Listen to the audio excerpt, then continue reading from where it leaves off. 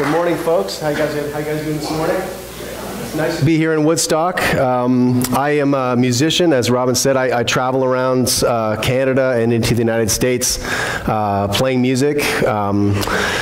People ask me sometimes, somebody asked me last night, actually, I was playing at Woodstock Christian School. How many people were at that event last night for the, oh nice to see you guys again. Someone was asking me how do you get into music? How do you get started with music? And for me, I got started because I couldn't stop. I just wanted to play all the time. And I remember saying to my mom at age 5, I remember saying, Mom, when I grow up, I want to be a musician. And she just looked at me and she said, well, son, you can't do both. So there's that.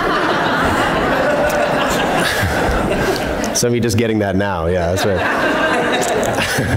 So I live in Hamilton. How many people have been to Hamilton here this morning? Wow, look at all those hands.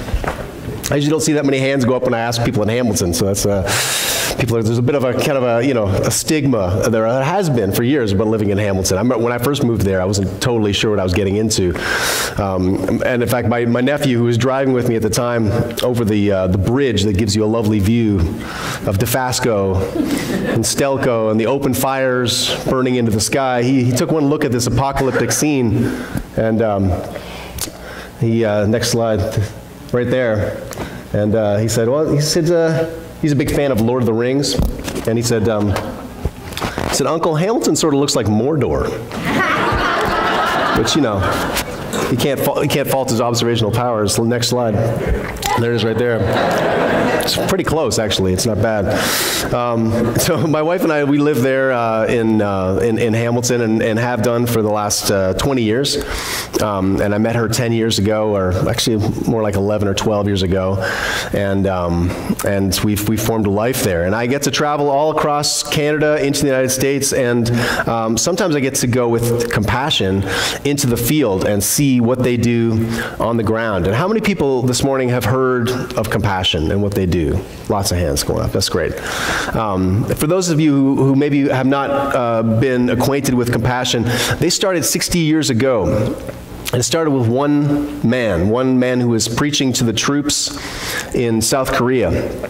And he was so moved by the people that he met there, particularly the children, orphans, people who'd been left fatherless and motherless as a result of the conflicts there. And he was so moved with Compassion that he wanted to send these kids what they needed in terms of supplies, in terms of finances, and to really take care of them and walk with them through the struggle of living in poverty without parents as young kids. And so he started that started with one child, that turned into 2 children, turned into 4, continued to double over the years. And so today, they're serving well over 1.2 million children around the world in various countries like Burkina Faso, countries like India, Haiti, Rwanda, 26 countries around the world. And there's 13 countries that give the aid to provide that support. Canada, of course, is one of them. And I know that many of you are probably Compassion sponsors already. But there's also an interesting tagline to this history of Compassion, is that South Korea stepped forward a few years ago and said, we want to become people who donate money and resources to the work of Compassion. We don't want to receive aid anymore. We want to give aid to the nations of the world. And so country by country, Compassion is trying to work themselves out of a job, which I like. I like the idea of sustainable international development, and Compassion has really impressed me on that front. The truth is that they're doing incredible work, and it's actually working. You know, these kids are actually, we're seeing them escape poverty. We're seeing them stay in country and help the next generation escape poverty. And it's just, it's an incredible story, and it's one that we get to be a part of, which is pretty cool. This morning I just want to sing a few songs, tell a few stories to you guys this morning, because the opportunity is there to share about missions this morning. And so I want to share about the missions that I've gone on and how that's kind of changed my life, my family, in a very fundamental way. And so I'm going to sing a song here this morning that's I wrote for my church back home. And this is a song called We Will Overcome, which I believe that we will overcome. Amen?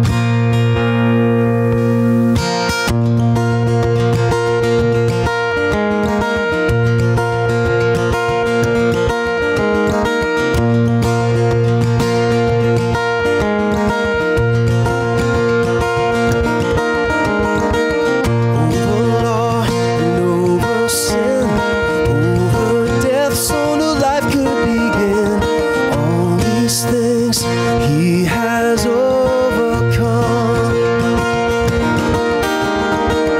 Redeeming grace, forgiving love. Our Lord God, He is capable of all these things. So we will overcome. All our sorrow soon be over and done. By God's Spirit, we will overcome. We will overcome.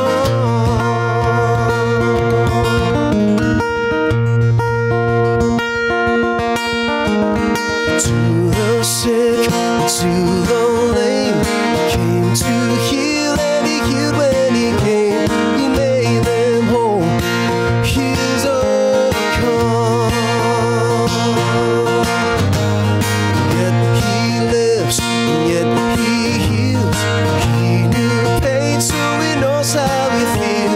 By His cross, we will overcome.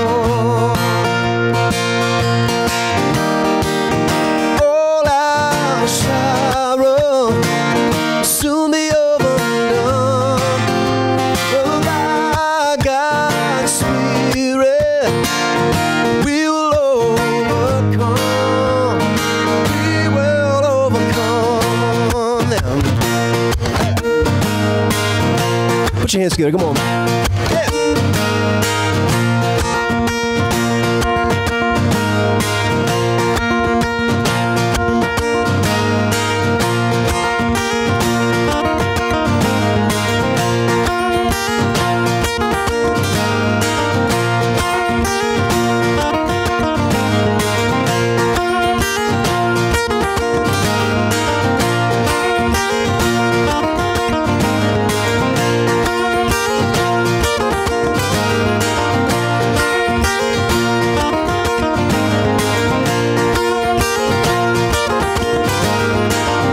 All our sorrow soon be over and done.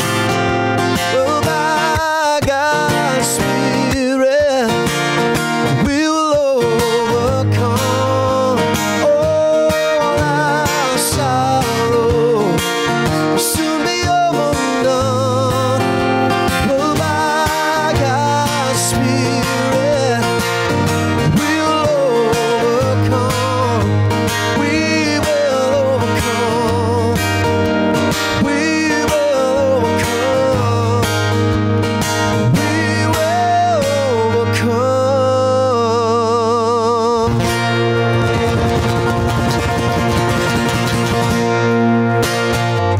Amen, amen, amen. All right. Well, I'm sort of having trouble with this thing here. Let's see if I can get this thing fixed. So that's a song that really is born out of the experience of traveling and getting to see the work of compassion on the ground. And we went to El Salvador, my wife and I, back in 2009, and we got to have this incredible experience of seeing what compassion does on the ground. And if you've ever been to visit your sponsor child, you know how it works. The kids come from the community into the church, the local church, and volunteers and workers from the local community who speak the language, who know the culture, who know the kids. They come and they serve them in that local church through programs that help them with their homework. The kids get clean water, they get food, they get somebody to listen to them, to listen to their stories, and to encourage them, in the struggle of what it means to be a child living in poverty, in crushing poverty in many cases. There's the kids that live in places like El Salvador are oftentimes living on $1 a day. The parents are sometimes working, sometimes not. It's a daily grind, it's a daily struggle, and there's oftentimes very large families living under a very small roof. And sometimes that's all it is a roof. And that was many of the homes that I visited in El Salvador were just, I think we have a picture actually of some of the kids that live in Hurricane Alley, which is a particular part of El Salvador where natural disasters have blown through there over the years and decimated what is left of the dwellings there. And here you see a wall. Behind that wall, there would sort of be maybe another half wall, another, a little leaning piece of metal with holes in it so that it leaks in rainy seasons. And there's no running water, there's no sanitation of any kind, and oftentimes there's 8 brothers and sisters living with a single mother in these places. In a place like this, it can be very easy to kind of lose hope for the future. And really that's the thing that I was impressed with most about Compassion was that they don't just give a cup of cold water, they don't just provide material resources, although they definitely do that for these kids. They also give them something intangible, something transcendent, something that will undergird everything that happens in their life after that moment that they encounter Jesus. So meeting Jesus is really what gives them the hope that they need to believe that they can escape poverty, to believe that nothing is impossible. Because, of course, this is what their sponsors tell them in letters that we write to them. We say, you can do anything through God who gives you strength. And that's not necessarily a message that they will receive from their families, from their communities, from what they see around them. But we know that there is a reality beyond the one that we see, and that God is sovereign over that. Next slide. This is a little girl named Sarah, and she's our sponsor child in El Salvador, and we got to hang out with Sarah and spend a day with her, and it was just, well, it was life-changing, People say that all the time. They say, oh, like it was a life-changing mission trip or whatever, and I think I know what they mean. But the visit that we had with Sarah was just, our lives are nothing like they would have been had we not met Sarah. And my wife and I, this is my wife Allison in that picture. She and I had been married for a number of years up to that point, and we hadn't been able to have kids of our own. We had been to the doctors, we'd had people pray for us. We'd kind of gone through this journey where we'd been praying the same prayer every day for years, and there was silence, I don't know if you've ever had that, where you've prayed for something a lot, and you felt like, wow, there's no response. And you start asking questions in those moments. You start asking questions like, Lord, are you there? Or do you hear my prayer? Do you have the power to change my story?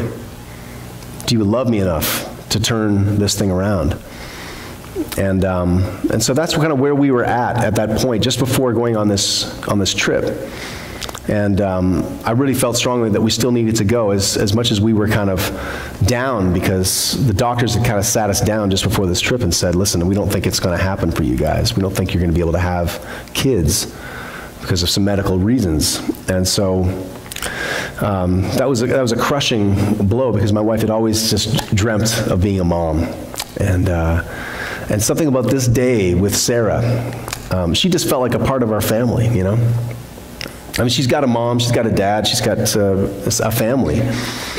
But she just completely opened her arms and welcomed us to El Salvador and welcomed us into her life.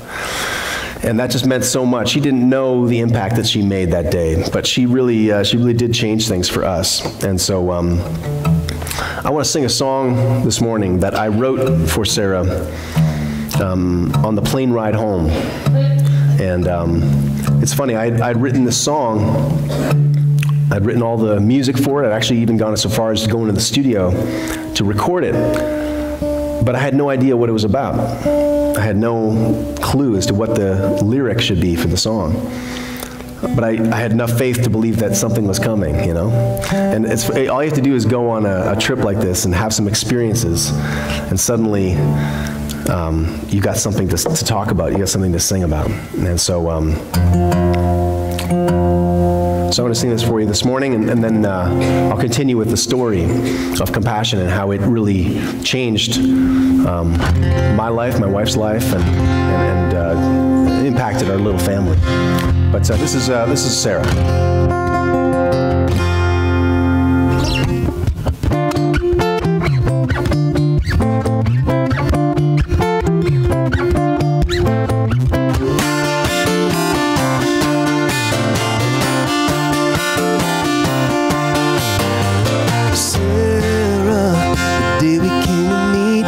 Just about as sweet as it gets. Little Sarah, standing in the rain. Someone pinned your lovely name on your dress. Yeah.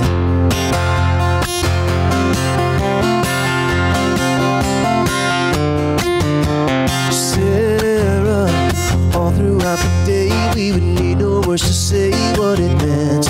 Oh, but Sarah, little did you know that your little smile was so heaven sent. There were tears here, falling like the rain upon the dry ground. Just like a sleeping baby makes no sound. We were in the darkness with our heads down. I don't know what the future holds. Ain't got no crystal ball. Maybe sunshine, maybe hard times. Oh, we'll never know it all. Maybe the sign we could not see. It's been there all along. Sarah, you came along like a dream when our dream was gone.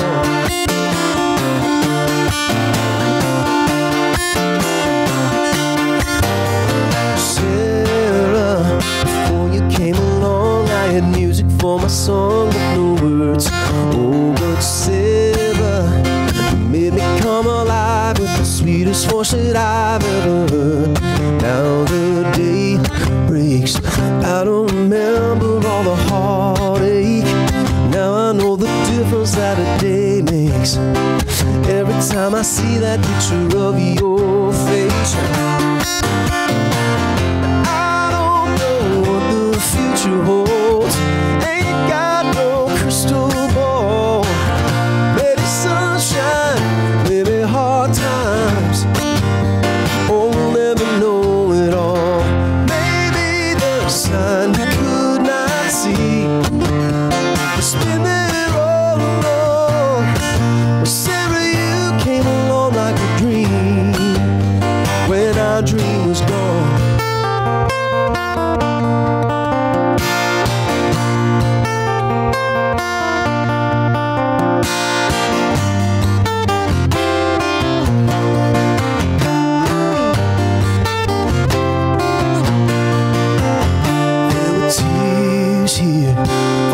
Like the rain upon a dry ground. Just like a sleeping baby makes no sound. We were in the darkness with our heads down. With every year that passes by, we're drifting further from the shore. Do we wait it out, or should we bail out? Oh, we don't know anymore. Now I see the right in all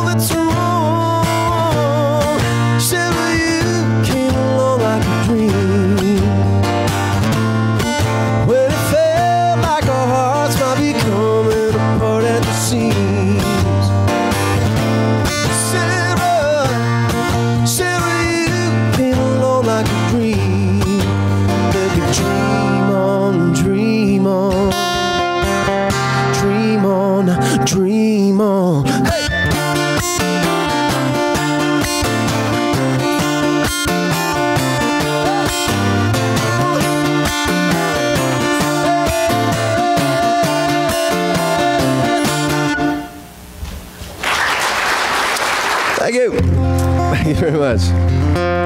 So we came back from that trip just really with a fresh vision for the future, which was such a welcome thing for us because we really weren't sure if there was a future for that part of our dream. I don't know if you've ever had a dream when you prayed for it so much, eventually you start actually praying a different prayer. You start praying that God would take away the desire that you have that is leading to this prayer. And that's kind of where my wife had gotten to. She was really,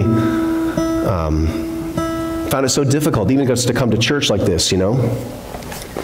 I mean, every year there's a Mother's Day service at a church, right? And there's often baby dedications, and there's babies born all the time. There's twins, there's triplets. Everywhere we went, it seemed like there was babies, which is awesome. But when that's the thing that you're waiting for, when that's the gift that you've been praying for years, sometimes it can be a trigger for your own grief. And we really felt alone in this, but they say that 1 in 7 couples across Canada at some point deals with infertility. And so, I mean, in a crowd like this morning, I'm sure that there's some people here who know what I'm talking about. And you know the pain of waiting for something that seems to come so easily to so many. And so it was during that time that I just, I shot up a prayer. I said, Lord, give us some kind of sign, you know, that we're supposed to hang in there, that we're supposed to wait. And he gave this song to me, you know. And that's kind of my love language as a musician, is music. And so one day this song kind of just came and fell in a sheet from the sky in one day. I wrote it for my wife, and it's all about waiting. Whether you're waiting for children, whether you're waiting for a job or healing. You know, people pray for healing for years from diseases that slow them down, that make life difficult. There's so many reasons why we'd be praying the same prayer over and over again and just begging with God to hear us. And so this is a song for any of you who have experienced that. This is called End of the Road.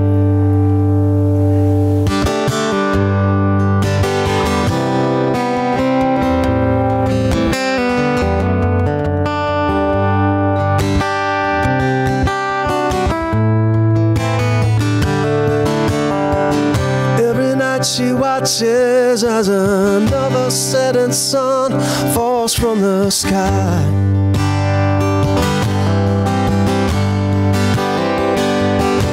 And with it all her hopes are falling. Every dream she whispers to the night as she turns out the light. Well, I will put my arms around her. Softly I will speak her name. It's not the end of the road, my love. I believe we'll walk in the light. It's not the end of the road, my love. It's not like we haven't prayed, my love. We've been down on our knees every night. And heaven knows it's not the end of the road, my love.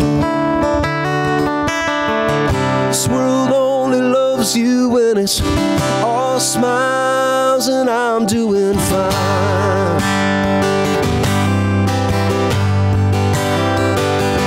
When your broken heart is on your sleeve, that's when love leaves you far behind. Every time, 'cause I won't let you sink down. Tell me everything you're feeling. It's not the end of the road, my love. I believe we'll walk in the light. It's not the end of the road, my love. It's not like we haven't prayed, my love. We've been down on our knees every night, and heaven knows. Oh, it's not the end of the road,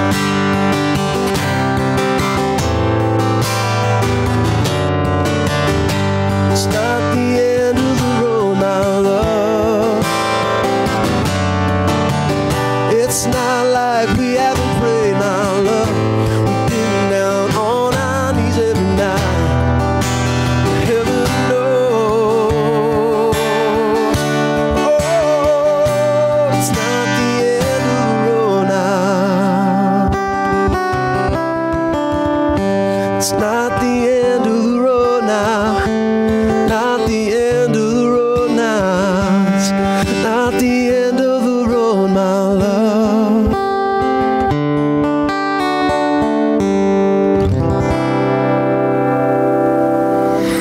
And so it was after coming home that we really felt strongly that God was leading us to become adoptive parents. You know, we wouldn't be able to have kids of our own, but maybe, just maybe, we could adopt a child who needed a forever family.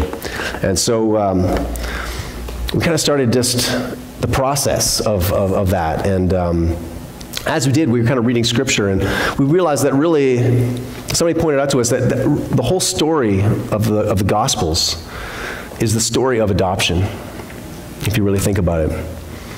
It's that God has adopted us into that first family of Father, Son, and Holy Spirit. And people say, you know, God is love. And what they mean by that is that the Father loves the Son, loves the Spirit, loves the Father, loves the Son. And around it goes in a dance, as it were, of love. That God within himself is a community of love already. And that's why we can believe him when he says that he loves us, because we know that he's loved before. And it's into that community that he's invited us through adoption, not through birth, but to join his family. And not just to do that, but to invite others through evangelism and through adoption, to bring others into that family under the banner of Christ. There's a passage of Scripture that I want to read this morning that comes from Galatians. And let's just take a look at this. It says this: "But when the right time came, God sent his Son to buy freedom for us who were slaves to the law, so that he could adopt us as his very own children. And because we are his children, God has sent the Spirit of his Son into our hearts, prompting us to call out, 'Abba, Father.'" I love that. He not only adopts us, but he gives us the recognition through the Spirit to know that that's exactly what's just happened. And so my wife and I, we started this process, and it was kind of it was tricky, you know. There was a lot of questionnaires and interviews, and it was a real in-depth process to become adoptive parents. We had to take a course to become parents, which I noticed nobody else has to take a course to become parents. I'm just saying, you know.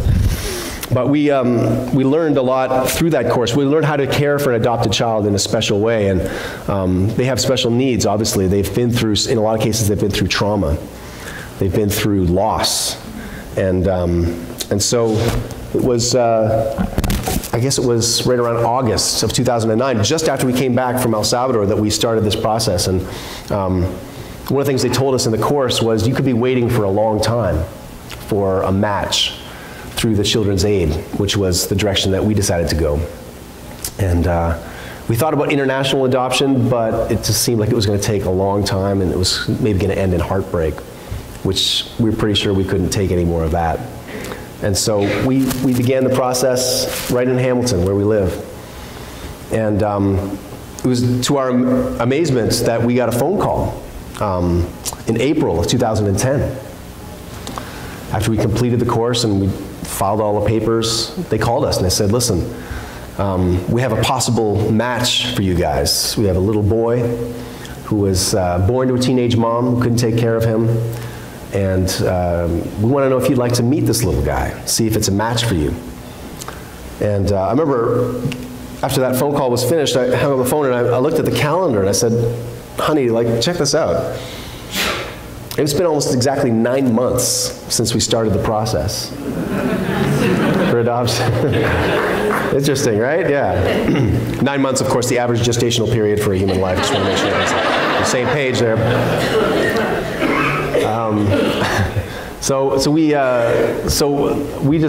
We're thinking there might be something here in this, and we'd been thinking that all along, but this is the first kind of concrete sign, you know, that we got that we were really on the right track.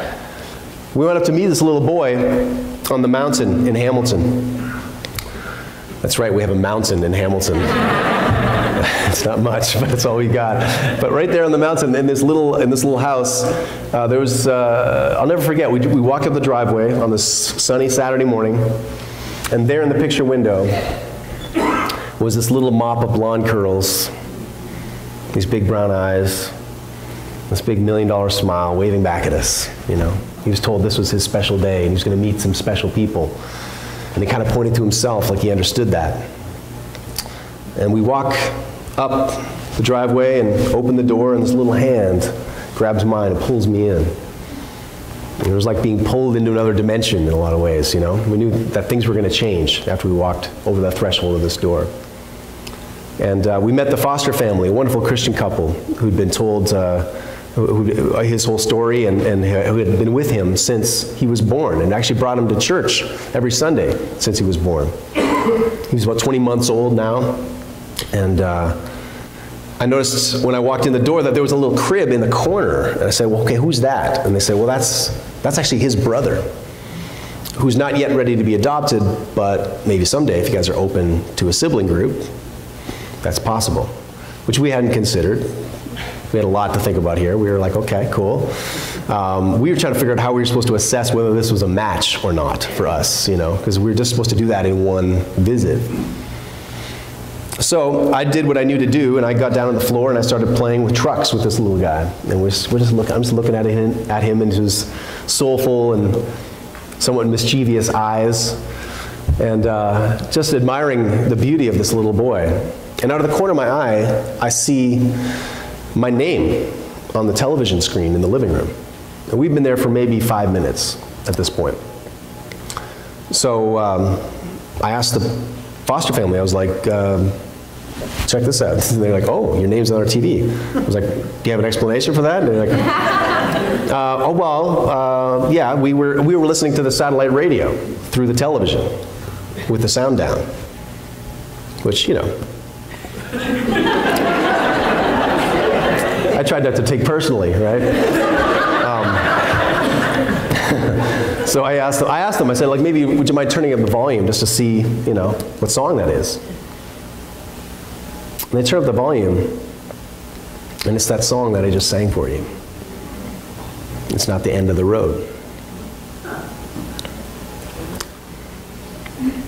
And with tears in our eyes and goosebumps all over, we just looked at each other, and my wife and I were just like, oh, this is the moment when God answers all the questions, you know? Lord, are you there? A fundamental question, right? Lord, do you hear my prayer? Do you love me enough to change my story? Do you have the power to do that? You know? And in one moment, he revealed, and through quoting back to me the lyrics he'd inspired in me a year and a half before, that he was with us all along. And he was silent, yes, but he just needed a little more time to wrap the gift, you know? And when it was ready and it was time, the gift was perfect. The timing was perfect. We wouldn't have wanted to change anything. And we decided that day we were going to adopt this little boy. We're going to name him Gabriel, because he looked like a little angel to us. And we would adopt the foster family as well. We would say, like, listen, if you guys would kind of join our extended family so that this guy doesn't have to lose anything else in his little life, that would be great. And they were all up for that. They wanted to adopt him themselves, but they had too big a family already. And so we prayed for little Gabriel, and prayed that someday his little brother would come along too. I think we have a picture of Gabriel though. Let's take a look. That's on, that's Allison smiling like I've never seen him smile before in a long time. And that's little Gabriel there. And that's little Simon. Now Simon, we prayed that he'd be able to join his big brother Gabriel someday. And a year and a half later of nail-biting waiting, you know, he finally came home just before Christmas in 2011. And these little guys are like Mutt and Jeff, you know, they belong together, you know? It was right around the time when we brought Simon home that we learned that they had a little sister. like, how far is this going exactly? So we said, you know what, absolutely. If she needs a soft place to land, we would like to have Amelia home. And I don't know if there's a slide of her in there, probably not, but this is an older slide presentation. She's a kind of a newer addition to our family, but she finally came home after 3.5 years recently, and she just totally belongs. And these kids, you know, they needed a forever family. I can't look at them now even without thinking about all of the kids that we served in El Salvador, all the kids who are really looking for someone who will rescue them out of poverty, out of what they're dealing with every day, out of the hopelessness. These are kids who pray the same prayer every day. Right? Sound familiar? They pray to the same God. They sing the songs we're singing this morning, they sing those songs on Sunday mornings as well. And they pray, Lord, deliver us from what we're going through. Show us a sign that you're there, that you hear our prayer, and that you love us and have the power to change our story. And I realized in that moment that's us, you know? Like God has a plan to save and change the world. And that's the church. That's us. That's plan A, and there is no plan B. God isn't going to miraculously come down in the flesh and do all of this work. We are his body. We are his hands. We are his feet. We can provide the comfort that these kids need. We can provide the proof to them. Because they're asking. They're like, you say you love the Lord. Prove it. Prove it with what you do. And there's a little story that I want to show you here in video form, that because I can talk about compassion all day long, but unless you see it, unless you see the effect that it's had on young lives, you won't really know how it's changed these young people. But there's 4 young people here who've grown up. They were Compassion Kids. Now they're out of that program, and they're all serving the local church or their local communities in trying to help the next generation to escape poverty. And they've got a fascinating story. We're going to take a look right here.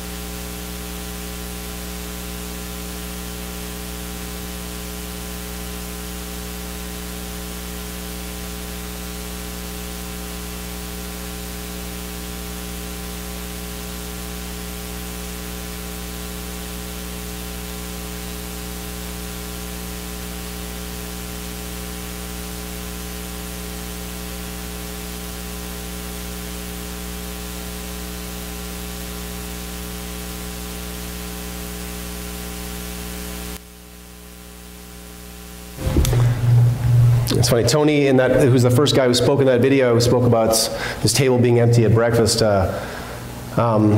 Tony today is the IT director at the Dominican Republican office of Compassion. He's actually traveled across country with Michael W. Smith giving his testimony. And through his testimony, hundreds and hundreds of kids were sponsored. I share that because when you sponsor a child with Compassion, it's not just a one-to-one ratio of effect. Because we know from the scriptures what Jesus does with what we bring him, right? There's a story of him speaking to the multitudes, and people are getting antsy and kind of wanting to get up and go. They're kind of hungry. And his disciples are like, we have to feed these people, you know? And, but we only have like these loaves and these fishes. And what does Jesus say? He says, bring me what you have. That's all he's asking. Bring me what you have, and I will do the work of multiplying it. All of this stuff. Michelle, who spoke about her parents calling her a thief and a drug addict, you know, that's what she was going to be. That was her future. Today, she is helping so many young women in the country where she lives, in Thailand and in Cambodia, to escape the prostitution and drugs and human trafficking. She's speaking to rebuild lives of young women. And so when you sponsor a child, it's not just that child that you're sponsoring. You're sponsoring all of the future children that child is going to affect when they grow up and they start changing the world, because that's what they all want to do. I've met a whole bunch of them that have graduated from the program. None of them want to leave their country and come to the land of milk and honey and find their fortune in North America. They all want to stay where they are and make a difference. And so I'm a very cynical guy. I asked a lot of cynical questions long before I would ever stand on a platform like this and talk to you guys about Compassion. As I had a lot of questions about where does the money go? How much of the money makes it to the end, to these kids? And they opened their books to me, as they do to the government every year in an audit, and they showed me time and time again how Compassion has taken the resources that they have and done incredible things with them. They're only expected to give 80% by the governing bodies that govern charities in Canada. But they're able to give much more than that. I think there was a year recently that it was 86%. I believe it was in 2013, and so it's just unbelievable. Most other charities can't believe that they're able to see that number. But it's because they have so many people who believe in the cause. They believe that lives can be transformed for the kingdom. And this is the best way. In fact, Business Week wrote an article that said, if you want to make one change for the world, sponsor a child through Compassion. That's not a Christian publication. They have no reason to say that. The only reason they would say that is if the numbers of the independent studies that were conducted on Compassion over a 10-year period spoke the truth about what Compassion does in the lives of these young kids. We have a passage of scripture I want to read to you this morning, just before we close this morning. It's from Micah. It says, "He has told you, O man, O woman, what is good. And what does the Lord require of you but to do justice, love mercy, and walk humbly before your God?" How many people here this morning are a sponsor already with Compassion or World Vision or something? Yeah, excellent. Lots of hands going up. That's awesome. For those of you who did not raise your hand this morning, I would love to meet you at the back. I would love to explain more what's involved with sponsoring a child through Compassion. We have kids from Burkina Faso here this morning too. If that's on your heart, you're part of that missions team. That's a wonderful way. You'd be able to actually meet your sponsor child when you're in country on that trip. Compassion will organize that for you.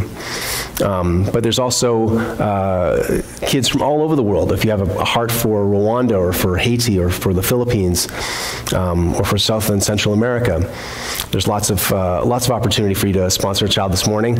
If you did raise your hand already this morning, and you already do sponsor a child, I would encourage you boldly here this morning to step out in faith. Remember that God will multiply what we give to him, and he will take our efforts and multiply it to them, and there'll be blessings multiplied to us, I believe, as well in many ways. And so if you have kids yourself, and maybe you sponsor one child, but you have more than one kid, consider sponsoring another child so that your other child will be able to write to them back and forth and learn what it is to be a citizen of the world, to be a follower of Christ, to do something life-changing for a young child, to change their story forever. If you do sponsor a child this morning, I want to give you a CD of mine as my way of saying thank you for participating in this mission. And there's lots of advocates that will be at the table at the end to answer your questions and to greet you. So I want to thank you guys for having me this morning and to letting me share my story with you guys on this Sunday morning. And I look forward to meeting many of you at the back. Over to Pastor Robin. Thanks so much. God bless.